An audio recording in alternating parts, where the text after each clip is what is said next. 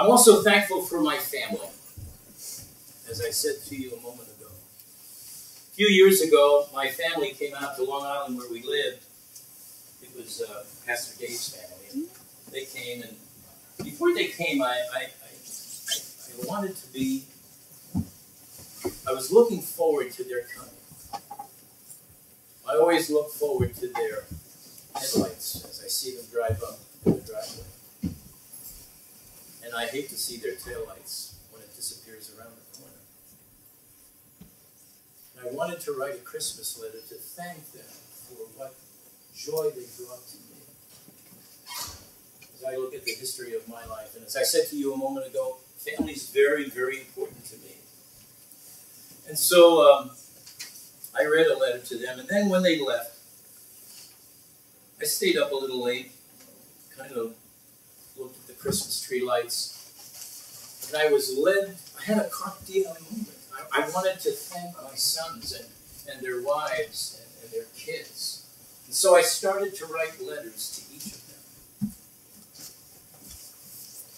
I'm in the process of still writing to some of my other grandkids, of how I, as my son's father and also grandfather to my grandkids. Allow me to read to you one of the first letters that I wrote. It's to my son David. You know him as Pastor Dave. And this is what I wrote to express my gratitude and thanksgiving to him. And guys, let me make sure that you have a carpe diem moment. Thank the people in your life. Because there may come a day when you don't have that opportunity. Seize the moment. Rise up and call them blessing. Let me share this with you. Dear Dave, it was a terribly hot and humid day when you were born in Great Falls, Montana on August 23rd, 1969. The temperature soared to an unbelievable 112 degrees. Yet it was a wonderful day. And I know I'm bragging when I said you were the coolest kid born on that day. And I felt like the coolest dad in that hospital. Nothing gave me more joy and blessing than being a father to you, for a son who means all the world to me and to Jesus. A few months before your birth, Mom and I were driving out to Washington to the Warm Beach Bible Camp when we finally decided what your name would be. I was so proud to give you my middle name, Thor, which belonged to your first brother, Kevin Thor, who now is in heaven today with Jesus. Just think, Dave, someday you're going to meet him, the brother you never knew, you never met. I wonder what that day will be like. Oh, what a day of rejoicing that will be for you and your brothers, and especially for your mom and me. You know, when a child is brought into this world, they don't give you a manual on how to raise a son.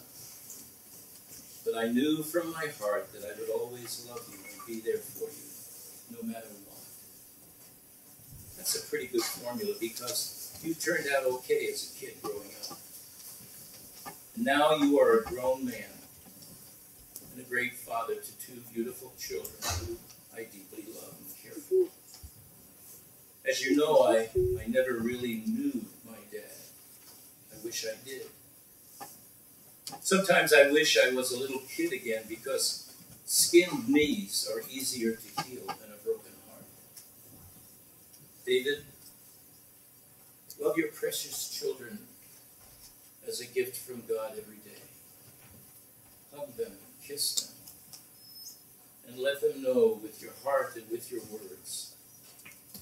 Olivia, I love you. Micah, I love you. If you truly love them, they will one day rise up and call you blessed. You will have taught them many wonderful and precious truths, often unknowingly at times for which they will ever be grateful. David, when you pray for them, ask the Lord to give you eyes that see the best in your kids, a heart that forgives the worst, and a mind that forgets the bad, and a father that never loses faith in Jesus. And then as you watch your children grow, may you never forget what is worth remembering, and always leave behind what is best forgotten. For good memories and strong families are built on that kind of foundation, and will become a springboard for your kids when they one day become parents as well. I love the passage in Scripture that speaks well of King David. After leading Israel in worship, David, remembering the awesome things God had done for Israel and himself, was so incredibly blessed that he, well, let this verse speak for itself. Then all the people left, each for his own home, and David returned home to bless his family. That's you, David. What an incredible blessing you are. Not only to the people of Bethel Church, but more importantly to your own family. I am so extremely proud of you, David, for letting God lead you to the privilege of proclaiming the gospel of Jesus Christ. Your leadership and excellent preaching have blessed so many that one day in heaven, even you will be surprised by the lives that you have touched for the Lord. Another verse that speaks well of you as a pastor and as a father is Psalm 78:72. And David shepherded them with integrity of heart, and with skillful hands he led them. David, there are so many things I could write about you, but I just want you to never forget how much joy and happiness you have given your mom and me over the years. You and your wonderful brothers are the most important investment Mom and I have ever made in our lives. I love you, David. I love you, Michelle. I love you, Olivia. And I love you, Micah. And oh yes, I love Amos too. That's their dog. Forever in my heart, love, Dad. Make this a special Thanksgiving when you go home. Be sure to thank the people in your life. Give them that opportunity to let them hear how you feel about them, especially Mom and Dad, your brothers and sisters, the friends, your classmates. Seize the day. Capture the moment. Have a safe and wonderful Thanksgiving. The Lord bless you all.